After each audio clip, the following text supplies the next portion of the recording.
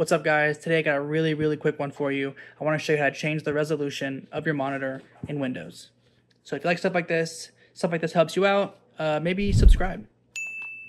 So we're going to go anywhere on the desktop that's not an actual desktop icon. We're going to right click. We're going to come down to display settings and click it. It's going to bring up our settings menu, and we are going to scroll down to display resolution.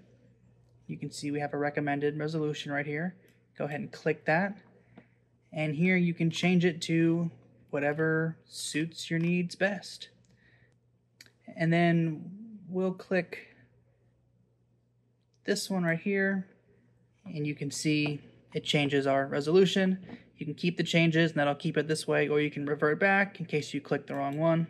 If you come up here and you click on the other monitor, you can see, if we come back down, that its display resolution is different. So that's how we can change that resolution as well, by switching them up here. So if you watch down here, as we switch, it goes from 1080 to 2560. So yeah, super simple, super easy. If that was helpful, go ahead and leave a comment, give us a like, and we'll see you in the next one.